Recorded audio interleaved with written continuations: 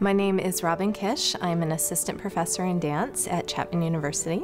I have a very unique background because I hold a Master's of Science in Exercise Science, Kinesiology, and also a Master's of Fine Arts in Dance. And so with those two things, I can bring the arts and the science together and kind of bridge the gap between the two. So in the dance department, I get to work with the dance majors for an entire year. It allows me to bring in the science components and make the dancers realize that they're not just dancers, but they're artistic athletes.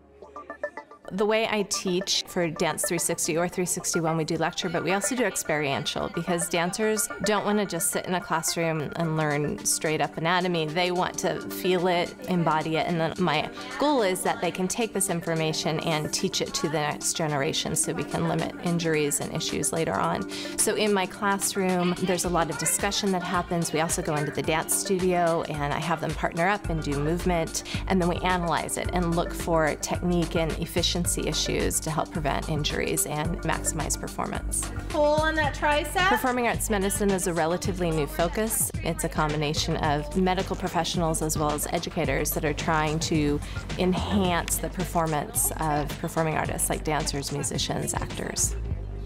Within the first class, the Dance 360 class, they all have to come up with an original research topic of something that interests them.